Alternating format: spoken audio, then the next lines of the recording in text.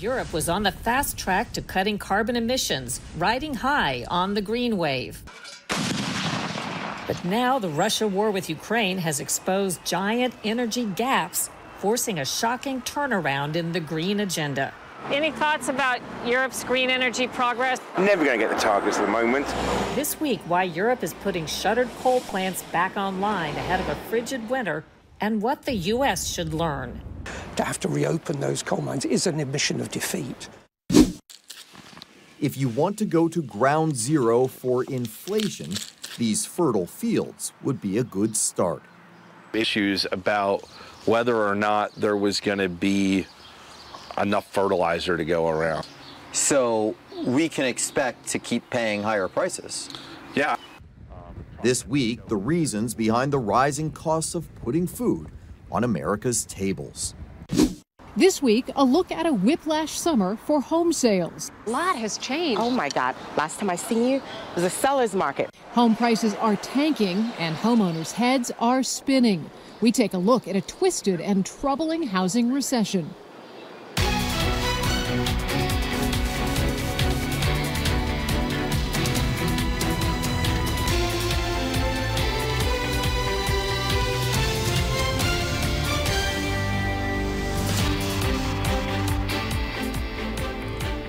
Welcome to Full Measure. I'm Sharyl Attkisson. We begin with an amazing development on the energy front. Right now, some of the world's leaders in green energy are reluctantly returning to fossil fuel in a big way. That's because what some see as a climate emergency has been overtaken by a more immediate crisis, a global energy disaster. Europe is rationing power and on the cusp of shortages and blackouts, worrying about citizens literally freezing over the winter. Today, we travel to the United Kingdom and Germany, where experts say their experience is a warning of what may come here as the U.S. follows in their green energy footsteps. You're looking at an artist's animation of a modern marvel, a massive project now under construction in the North Sea off the northeast coast of England. What role will the Dogger Bank wind farm play? So Dogger Bank Wind Farm is going to be, when it's complete in 2025, the world's largest offshore wind farm. It's going to be able to provide over 5% of the UK's electricity demand. Alexandra Malone is with SSE Renewables, the company leading construction of the $10 billion project. What you will see when the wind farm is complete is 277 turbines. These are state-of-the-art technology, some of the biggest in the world. They are 260 meters tall, or for an American audience, they are the same height as the tower at the Rockefeller Center in New York. So remarkably big, a blade's single rotation will generate enough to power a home for 2 days. It's all part of a master plan to hasten the death of fossil fuels like coal, oil, and natural gas. Europe is far ahead of the U.S. in terms of aggressive moves to get to what's called net zero, to add zero pollutants like carbon dioxide from coal plants to the atmosphere. Great Britain's Build Back Greener plan, unveiled last year, promises to get there by 2050. But on our recent visit to Great Britain, we found clean energy optimism dissolving into doubt. Any thoughts about Europe's green energy progress or the United Kingdom's green energy progress? They want to get to net zero by 2050. Well, obviously, here on bicycles, we're very much big on recycling and net zero and no emissions. We're never going to get there. Never going to get the targets at the moment. The fact is, there's been a fast and remarkable turnaround in Europe's green agenda. They're ramping back up on fossil fuel. Greece, the Netherlands, and the Czech Republic have already reopened shuttered coal plants and resumed coal mining where it had been halted. Germany has authorized restarting 27 coal plants. We've been slaughtering each other. David Cowling of King's College University in London. I think that's a very tangible thing if they are reopening coal plants that may look like failure. Absolutely. And I don't know whether there's any way to explain it away, because how can you? The coal is regarded as one of the worst polluters. And for a country that has been at the forefront of wanting to advance the cause of green energy, to have to reopen those coal mines is an admission of defeat. It was a singular event that exposed serious fault lines in Europe's ambitious climate change plans. The war in Ukraine has laid bare poor planning, unrealistic goals, and reliance on an unreliable partner, Russia. Russia was providing half of the European Union's coal and 40% of its gas. Russia has already dramatically cut what it's selling the EU. Now, amid soaring energy prices and critically short supplies, Europe has set a target of a 15% reduction in its citizens' gas usage and has warned it's on the cusp of winter rationing and blackouts. France and Spain limited air conditioning in businesses over the summer. Germany has banned heating of pools and warming of offices above 66 degrees. And there have been mass protests over the German government's handling of the mess. Germany has certainly been very active in trying to go green. But like a lot of countries that are going green, they still substantially rely upon fossil fuels. You can't suddenly go and change from 100% fossil fuel to 100% green. It doesn't work like that. And whilst there were abundant supplies of traditional fossil fuels and natural gas, people could imagine moving in steady stages towards more green energy. But actually, once you disrupt that system, once you turn off the taps, it brings home very brutally and very quickly how dependent you are. The disaster unfolding in Europe may foreshadow what's to come in the U.S., which is following in Europe's footsteps. Just as Europe was descending into its crisis and scrambling to dial back on clean energy, President Biden was signing the biggest climate change bill ever in the U.S., the Inflation Reduction Act. The Inflation Reduction Act invests $369 billion to take the most aggressive action ever in confronting the climate crisis and strengthening our energy security. It's baffling to me that the White House is not focusing on this disastrous result and saying, well, they got it wrong, we ought to rethink this. John Constable is author of Europe's Green Experiment. We caught up with him in London. What have we seen, or what could the U.S. learn from Europe? Europe is much further ahead. We've spent much more. We've learnt much more. Or at least we could have learnt a great deal, and so can you. The experiment has been disastrous, to put no more strongly. Since around about 2008, we've spent nearly $800 billion subsidising renewable energy. The costs have not fallen. We've not got a green industry. All we've done is increase consumer costs, dramatically increase consumer costs. We found similar analysis in Germany, where the ideal of green energy has crashed into reality, according to Professor Alexander Libman. It's very difficult to master this great transition under the conditions of economic crisis and with a population which will fully suffer from possible energy deficit. There are simply no alternatives for gas supply on the global market Germany and other European countries can rely upon. There is no substitute. So what happens? I don't know. Nobody knows, actually.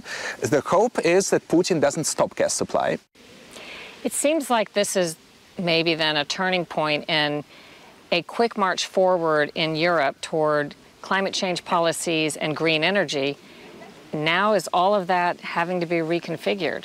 Absolutely. I think if you talk to somebody who clearly subscribes to the Green Party agenda, they would say that's exactly the moment when one needs to push forward. And that's the moment when the energy transition really has to happen. But I'm not so sure about that. But pushing forward on green energy ever harder is the strategy, supported by politicians like Stella Creasy in London. She's a left-leaning member of the UK Parliament. For many of us, the answer isn't to go back to fossil fuels, it's to put the investment into renewable energy, because that also makes us less reliant on people like Russia and the terrible things that they're doing in the Ukraine and the way they're holding the world to ransom in that way. So far, it's still full speed ahead for the Dogger Bank Wind Farm project, which is scheduled to start producing its first wattage next summer and for a projected lifetime of 35 years. Meantime, the UK and other European countries are implementing costly plans to help their citizens pay skyrocketing energy bills, keep the lights on, and heat their homes this winter. It's a $500 billion tab and growing, ultimately billed to taxpayers. People who aren't watching this carefully, but they do like the idea of green energy and they're well-meaning. I'm talking about people in the United States. What is your advice to them? Look carefully at what's happened in Europe and make up your own mind about whether it's been a success. Do you really want to see falling energy consumption, deindustrialization, extremely high consumer prices across the board from industry right the way through to households? If that's what you want, well, by all means, go ahead, copy Europe and its experiment. If, on the other hand, you want to prosper and be a defensible and independent country still, well, think again. How bad is it? Slovakia's prime minister recently declared that skyrocketing electricity costs have put the country's economy at risk of collapse. Next on Full Measure, we are off to the farm to find out how inflation there translates to prices you pay at the grocery.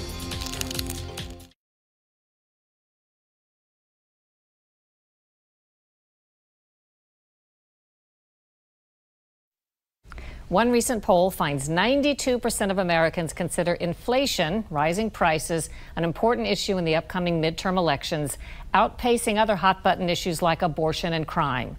Today, Scott Thuman takes us to the farm to find out how inflation there translates to what you pay at the grocery store. Outside Bethlehem, Pennsylvania, Dennis Kohler takes a long look at his crop. His family's been farming in this area since 1789. At 1,500 acres, it's a small operation, but Kohler's committed to his farm. This year, though, it's been tougher than most. Think we're in a good place, a bad place? How is it for you? I think we're in an unsure place right now. You don't have control of a lot of what's happening, and that makes this a very hard thing. But one thing we have to remember is, as a whole, farming is typically a tight budget setup. The money that gets left behind on the profit line or, on the plate at the end of the day isn't a lot. And what's eating away at the budget on this farm and countless others across the country? Inflation and supply problems. Kohler is paying between 50% and 200% more for fertilizer than he did just last year, providing he can get his hands on it. February, March, April, we were hearing a lot of issues about whether or not there was going to be enough fertilizer to go around. Prices started really climbing. There was situations where they were telling us that we might not be able to get it when we needed it. Getting what they need isn't always about seed or machinery. At the Leelanau Fruit Company in Michigan, it's workers that are hard to find. Glenn LaCrosse has been growing cherries for 50 years, and he's been the boss here for nearly 3 decades.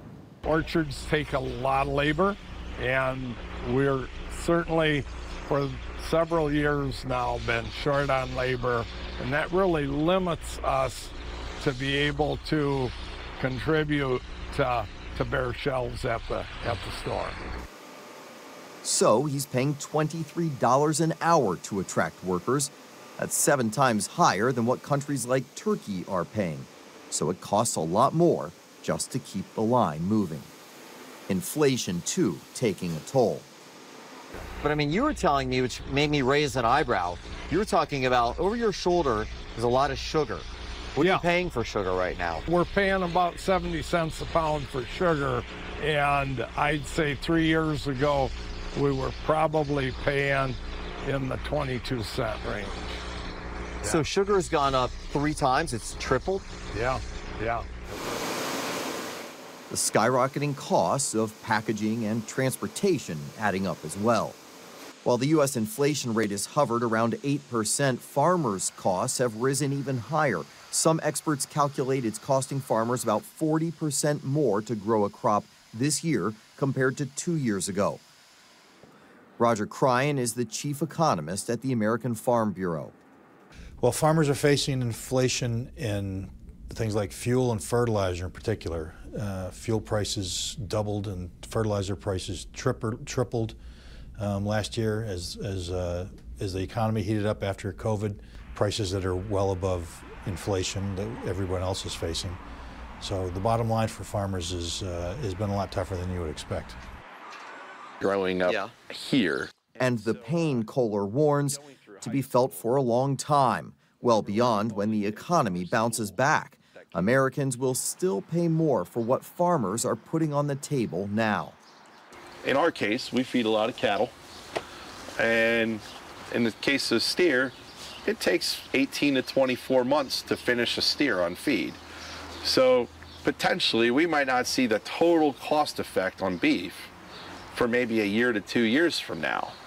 So we can expect to keep paying higher prices.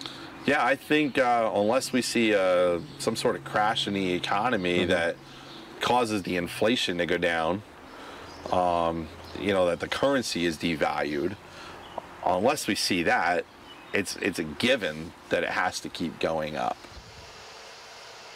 For American farmers, the only choice to keep working the land and hope for brighter days ahead.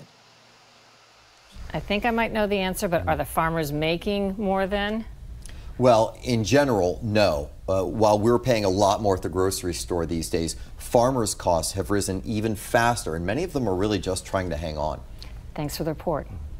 When we come back, how shopping for houses changed on a dime.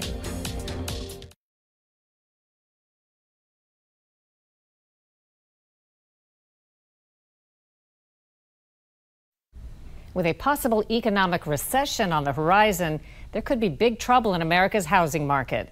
Buyers and sellers are suffering from whiplash after recent wild swings in home prices and mortgage rates.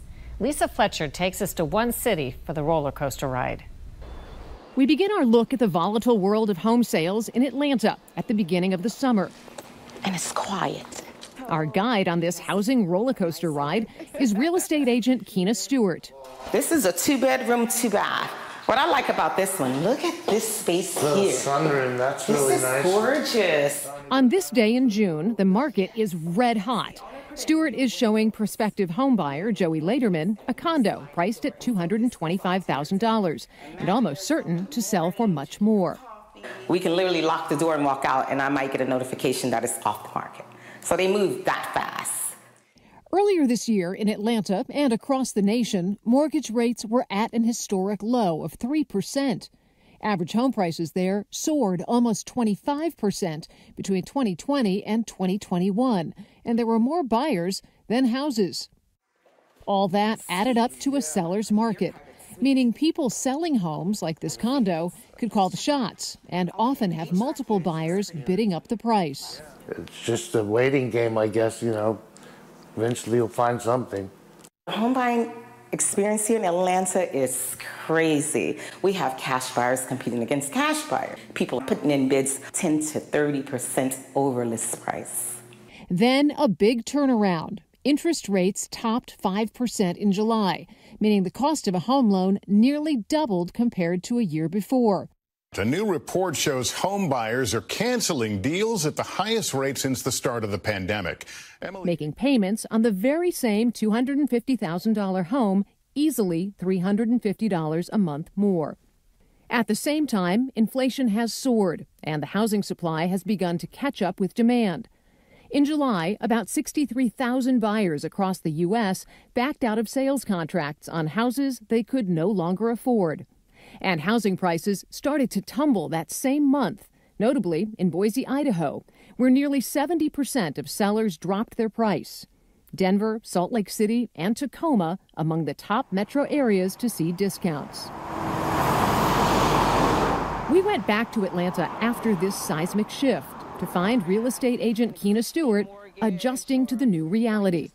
The market has to a buyer's market, like literally overnight. A lot has changed. Oh my God. Last time I seen you, it was a seller's market. This is, hot areas are usually overpriced. Yes. So what's happening On this day, Stewart is showing condos in the trendy Atlantic Station neighborhood. Yes. So in these particular buildings, at one particular time, there's about 16 to 20 condos for sale, and they've all dropped their pricing. Stewart's client, Pamela Hill, is looking to downsize. As a buyer, she likes the lower prices, but as a seller, knows she won't be able to get as much money for her current home. If I sell my property today, my challenges that my husband and I are facing is trying to buy something for that same value. I like how it has a pathway through. It's a predicament facing homeowners across the country, including Joey Laderman, the Atlanta client who was looking at the $250,000 condo back in June. That condo sold the next day for almost $35,000 over asking price. And Laderman found himself forced to retreat to the sidelines, dropping the selling price of his own home and putting his buying plans on hold. For Full Measure, I'm Lisa Fletcher. And after a break, what's ahead next week on Full Measure?